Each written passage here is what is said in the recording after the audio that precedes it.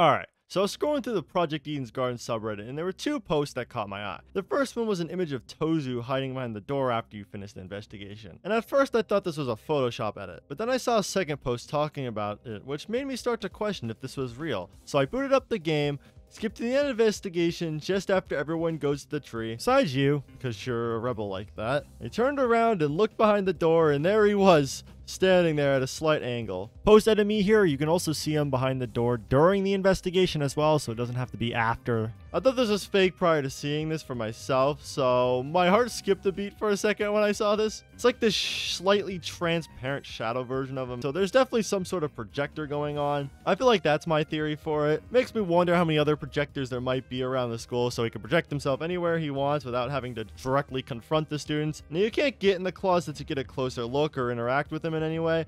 All you can really do is stare into his soul as he stares into yours. I knew the sprite was in the files, but I always thought it was like unused or gonna be used in future chapters, so this actually answers the question I had about this sprite. But yeah, it is a cool little Easter egg, despite it honestly being kind of terrifying.